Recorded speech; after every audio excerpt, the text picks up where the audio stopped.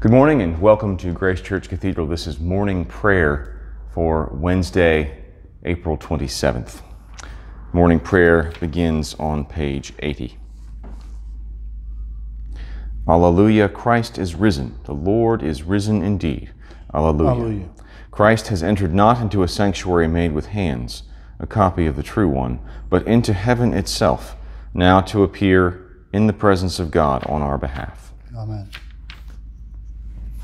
Lord, open our lips, and our mouth shall proclaim your praise. Glory to the Father, and to the Son, and to the Holy Spirit, as it was in the beginning, is now, and will be forever. Amen. Alleluia. Canticle on page 83. Alleluia.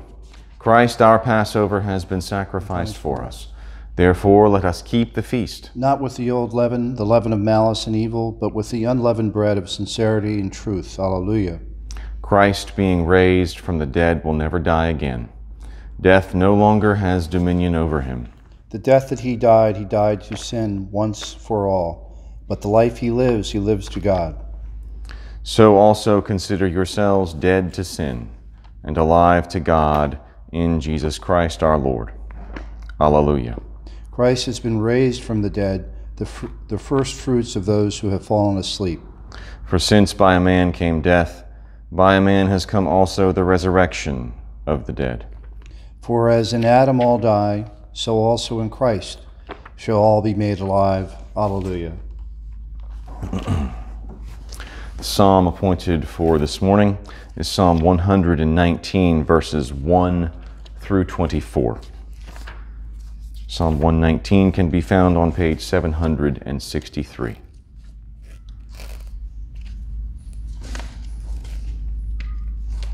Happy are they whose way is blameless, who walk in the law of the Lord. Happy are they who observe his decrees and seek him with all their hearts. Who never do any wrong, but always walk in his ways. You lay down your commandments that we should fully keep them. Oh, that my ways were made so direct, that I might keep your statutes.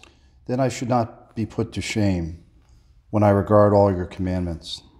I will thank you with an unfeigned heart when I have learned your righteous judgments. I will keep your statutes. Do not utterly forsake me. How shall a young man cleanse his way? By keeping to your words. With my whole heart I seek you. Let not me stray from your commandments. I treasure your promise in my heart, that I may not sin against you. Blessed are you, O Lord. Instruct me in your statutes. With my lips will I recite all the judgments of your mouth.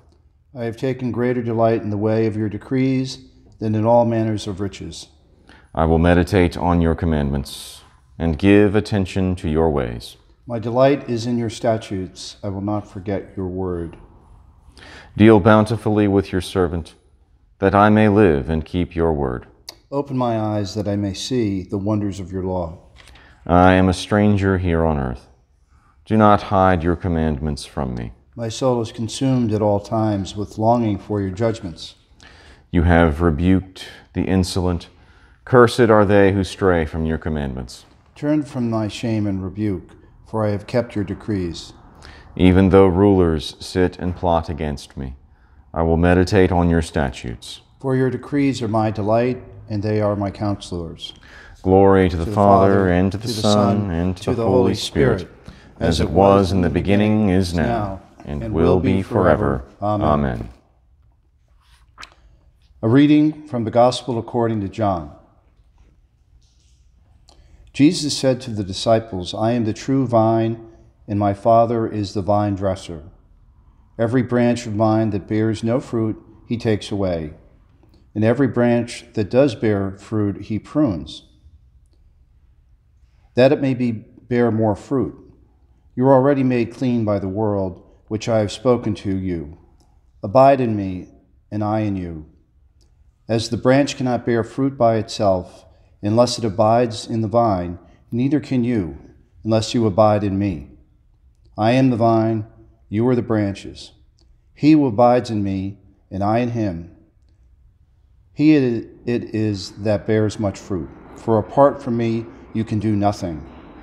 If man does not abide in me, he is cast forth as a branch and withers, and the branches are gathered, thrown into the fire and burned. If you abide in me, my words abide in you, ask whatever you will, and it shall be done for you. But this my Father is glorified, that you bear much fruit, and so prove to be my disciples. As the Father has loved me, so have I loved you. Abide in my love. If you keep my commandments, you will abide in my love, just as I have kept my Father's commandments and abide in his love. These things I have spoken to you, that my joy may be in you, and that your joy may be full. The word of the Lord. Thanks be to God. We will use Canticle 8 on page 85.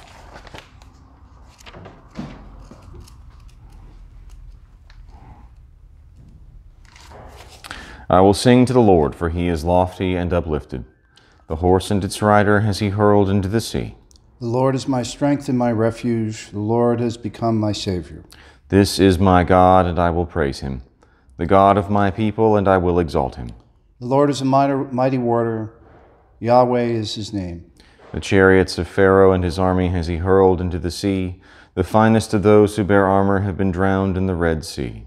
The fathomless depth has overwhelmed them. They sank into the depths like stone. Your right hand, O Lord, is glorious in might. Your right hand, O Lord, has overthrown the enemy. Who can be compared to you, O Lord, among the gods? Who is like you, glorious in holiness, awesome in renown, and a worker of wonders? You stretched forth your hand. The earth swallowed them up. With your constant love, you led the people you redeemed. Your might brought them to safety, to your holy dwelling. You will bring them in and plant them on the mount of your possession. The resting place you have made for yourself, O Lord, the sanctuary, O Lord, that your hand has established. The Lord shall reign forever and forever. Glory to the Father, and to the Son, and to the Holy Spirit, as it was in the beginning, is now, and will be forever. Amen. Together on page 96. I believe in God, the Father Almighty, creator of heaven and earth. I believe in Jesus Christ, his only Son, our Lord. He was conceived by the power of the Holy Spirit and born of the Virgin Mary. He suffered under Pontius Pilate, was crucified, died, and was buried. He descended to the dead. On the third day he rose again. He ascended into heaven and is seated at the right hand of the Father. He will come again to judge the living and the dead. I believe in the Holy Spirit, the Holy Catholic Church, the communion of saints, the forgiveness of sins, the resurrection of the body, and the life everlasting. Amen. The Lord be with you. And also with you. Let us pray. Our Father, who art in heaven, hallowed be thy name. Thy kingdom come, thy will be done, on earth as it is in heaven. Give us this day our daily bread, and forgive us our trespasses, as we forgive those who trespass against us. And lead us not into temptation, but deliver us from evil. For thine is the kingdom, and the power, and the glory, forever and ever. Amen. Amen. Show us your mercy, O Lord. And grant us your salvation. Clothe your ministers with righteousness. Let your people sing with joy. Give peace, O Lord, in all the world. For only in you can we live in safety. Lord, keep this nation under your care. And guide us in the way of justice and truth. Let your way be known upon earth. Your saving health among all nations. Let not the needy, O Lord, be forgotten. Nor the hope of the poor be taken away. Create in us clean hearts, O God. And sustain us with your Holy Spirit. Almighty and everlasting God, who in the Paschal mystery has established the new covenant of reconciliation, grant that all who have been reborn into the fellowship of Christ's body may show forth in their lives what they profess by their faith. Through the same Jesus Christ our Lord, who lives and reigns with you and the Holy Spirit, one God, forever and ever. Amen. Lord, we pray for your church, that together with the whole of creation we may rejoice in the resurrection of Christ. O Lord Jesus Christ, through your rising again, hope has been renewed, joy has been restored, and life has been recreated for the whole world. Give us grace in this season of celebration to rise to you in our hearts, that with prayer and song we may re-echo that hymn of joy which your Easter began. O Jesus Christ our Lord. Amen. Lord, we pray for peace in our world, that laying aside the violence of our hearts, we may work together for a world in which all people can flourish. O God of love, in whom we are all united, bring together in your peace all the nations of this world. Keep us from the temptations of blame and aggression to which our human struggle so often leads, and help us instead to pursue the ways of gentleness, diplomacy, and understanding. Through Jesus Christ our Lord. Amen. Amen.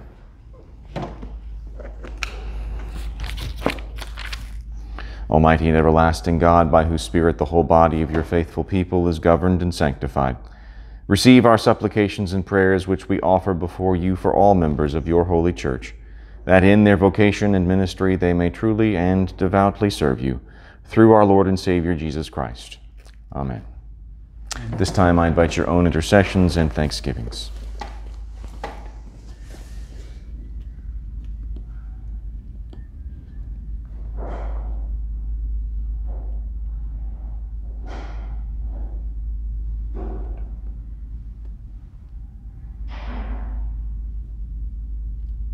Lord, in your mercy, Hear our prayer. Together on page 101, Almighty God, Father of all mercies, we, your unworthy servants, give you humble thanks for all your goodness and loving kindness to us and to all whom you have made. We bless you for our creation, preservation, and all the blessings of this life, but above all for your immeasurable love in the redemption of the world by our Lord Jesus Christ, for the means of grace and for the hope of glory. And we pray, give us such an awareness of your mercies, that with truly thankful hearts we may show forth your praise, not only with our lips but in our lives, by giving up ourselves to your service, and by walking before you in holiness and righteousness all our days.